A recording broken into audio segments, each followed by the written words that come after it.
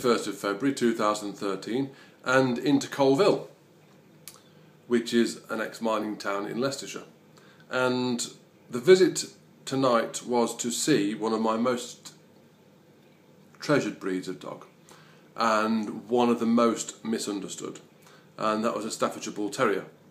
A young male who was a rescue dog and, needless to say, was bringing very challenging behaviours to the new owners. That they were new to dogs and they hadn't got a lot of experience or knowledge, and this Staffy was just delightful, as Staffies are. Very tactile, very contact orientated, very, to use a human expression, very affectionate. And by that I mean the dog likes to be with you, within contact of you. Now this in itself can present problems, because if the dog associates high stress or high activity for being with you, then that's where the problems can stem from, in terms of the barking and the bringing of toys, the endless bringing of toys that the dog thinks it should do just to get attention.